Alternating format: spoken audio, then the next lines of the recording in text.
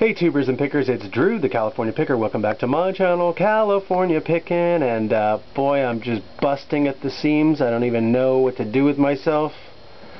I'm so pumped up to show you this, guys. Wow. What can I say? I had no idea I was going to run across this today. I've never owned anything like this before. What you're looking at is extremely rare, and I came across it at a small antique thrift store, and it appears to me to be a solid sterling silver purse made out of pierced filigree work. It probably is from Asia. In fact, I'm sure it's from Asia because there's some type of marks on the bottom that appear to be either Chinese. I believe it to be Chinese, but I don't read Chinese, but I believe that those marks are Chinese, and just from the profusion of detail on the work, I believe it to be Chinese. This is just, what can I tell you? I'm stunned by this. Look at the degree of detail on this. Let me try to get you up close. Look at that. There's pheasants. See those pheasants right there? All this pierced leaf work. There's another pheasant down here somewhere. Right there. Look at that work. It's fantastic. It's a purse, you guys. Look at this thing. I'm going to take it off the stand. Get rid of the stand for now.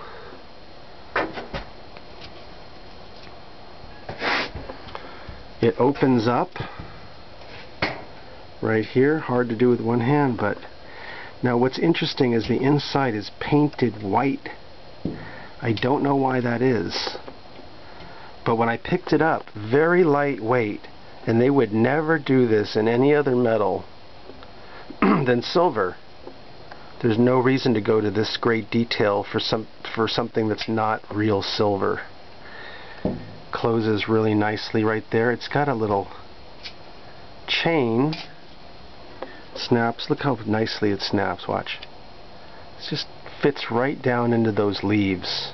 Look at the back. The back is almost better than the front, I believe.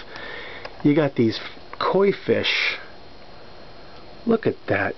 Just the workmanship is incredible. All pierced. Look at the workmanship that went into this. Sterling silver. Incredible is all I can say. What a find. And here's the bottom. That's got the mark. Chinese possibly mark. Could be Japanese. I think it to be Chinese though. Gonna have to do some more research. It's hard to tell, my camera's not good, but some Chinese characters there. It's thick. It's sort of in the shape of a heart. That's a thick little bag. Comes with a real sterling silver chain. Now when I say sterling silver, I don't know if this is 800 or 925 because there's no markings, but I would imagine they use high purity silver. Now I'm going to show you a little demonstration here, and the reason why I think I know it's silver, I haven't tested it, but this is one way to test it. This is clearly a metal piece of silverware, and this is a magnet. And the magnet is going to attract the metal. See that? So this is a real magnet. Just to show you. The same thing does not happen on this chain. It does not stick to it. There's metal underneath this. I'm sorry, you guys, I'm on top of I'm on top of metal, so let me just put it up a little bit. But no reaction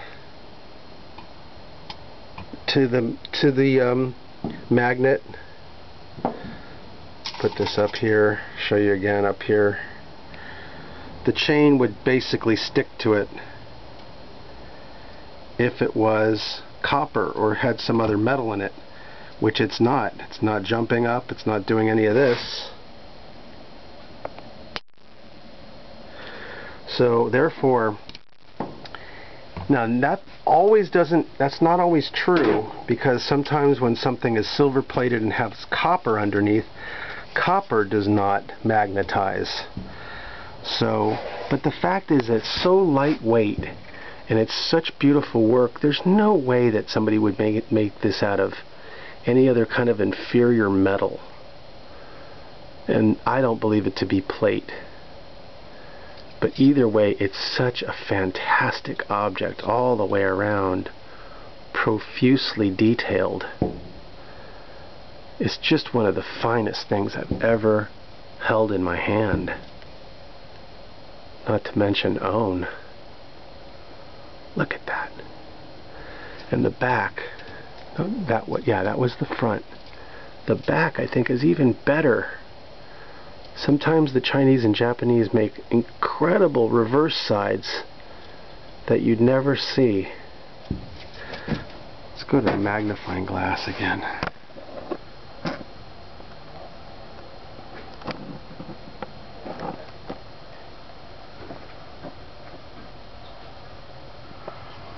Anyway, now let's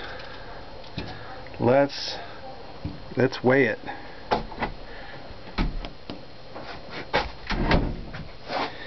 There we go. We got my digital scale out. It's set to ounces. Let's do that again. It's set to ounces. I want to go back to gram. I'm going to go up ahead. I'm going to show you that's grams is the first category. Second category is ounces. Now, I first thought maybe this thing is too heavy for this little scale, but we're going to see. There's no hanky-panky going on here. We're just going to put this thing on there and show you that it's 5. Let's do that again.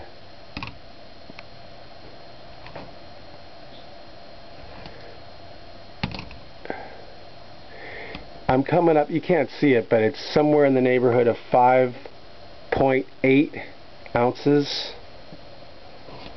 It's hard to get it all on there. Maybe there's a better way to go here.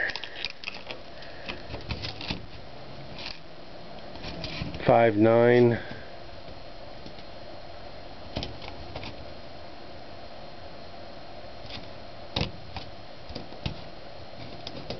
So really, it's too hard.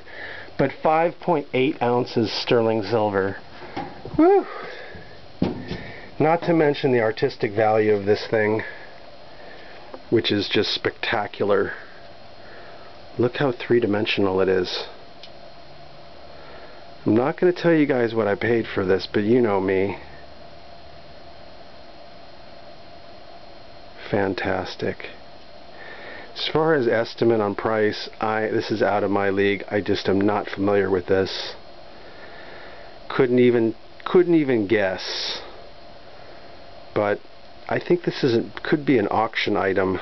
Could go to Christie's, Sotheby's, to get more of the heavy hitter collectors.